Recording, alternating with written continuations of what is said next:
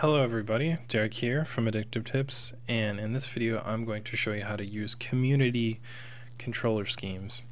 So some games support controllers and some games don't, and the way that Steam bridges the gap is by allowing you to install community schemes. So to start off, we need to open up Big Picture, and you can go up here and click Big Picture mode, and this will start us up in Big Picture mode.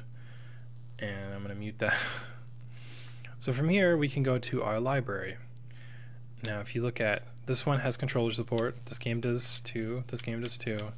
We go to installed and we can see Bully doesn't, so we're going to handle Bully. So we can select the game and then we go to manage game, and from here we go to controller configuration. Now you can see this is a default overlay of my Xbox One controller that is connected to my Linux PC. So from here I could go through and I could create my own custom layout if I really wanted to, but I don't, because that takes forever and I don't know all of the configs for the game, and I could maybe make something that doesn't feel comfortable to play. Instead, I'm going to press X to browse config, and we can see recommended. Now this is a default one, but what we want is we want to go to community. Now there's a lot of them, and this one is in Russian, this one is in Spanish.